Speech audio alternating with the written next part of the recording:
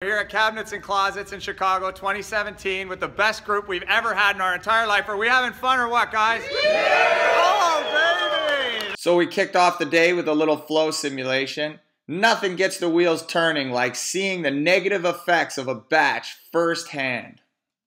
We had Lynn Thompson take the stage talking about the effects of being people-centric in your organization. Then we had Bobby Lewis from Perspective Approach giving us the tools to engage our millennial workforce. If we asked everybody who knows the 7 deadly wastes of manufacturing, this is what we got.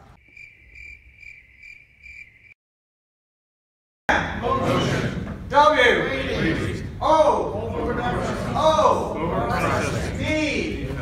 Yeah, big hand for everybody who now knows the 8 deadly wastes. You know, it must have been a half-decent talk when you leave with 2 cups of candy and a bucket of whipped cream. And whipped cream.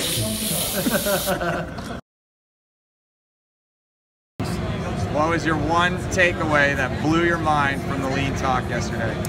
Oh, just a discussion on, instead of being sales-driven, actually work from the people side up. It's a definite culture change. You can get together with a group of other people that have ideas, and yeah, people get enthused, but a lot of times that's probably around sports or not anymore, baby. Welcome to the lean world. You know, business management and have that type of energy. You know, that doesn't happen real often. So focusing on the back end infrastructure and ensuring that you have the business in place to handle the sales. If you build it, they will come. And so often in traditional business practices, we do exactly the opposite. It never, ever works. We've been down that path, stresses out the organization, nobody's happy. How can you win?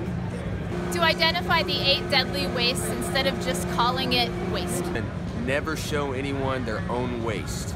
Is the importance of getting senior management on board and making sure that the values are rippled throughout the organization and encourage the workers to also be a part of the process, not just tell them what to do, but actually encourage them to be on board as well. It needs to be everyone involved. I've been to lots of lean classes. I've had more than one consultant come in.